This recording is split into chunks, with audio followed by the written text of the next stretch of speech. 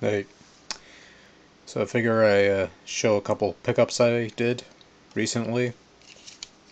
Kinda, sorta. Oh, I tried. Okay, first up we got Super Puzzle Fighter 2. Tis a GBA puzzle game. Also for Game Boy Advance we have Phantasy Star Collection, which contains Phantasy Stars 1, 2, and 3. Next up for the NES we have Metal Storm.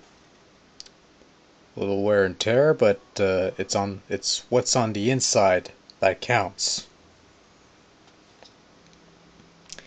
Sounds somewhat familiar. And finally, yep, you're looking at that baby blue cartridge. Galactic Crusader.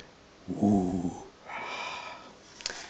Yep, starting to turn a bit green there, but it's what's on the inside that, oh, why bother? We know it's going to be a pile of shit.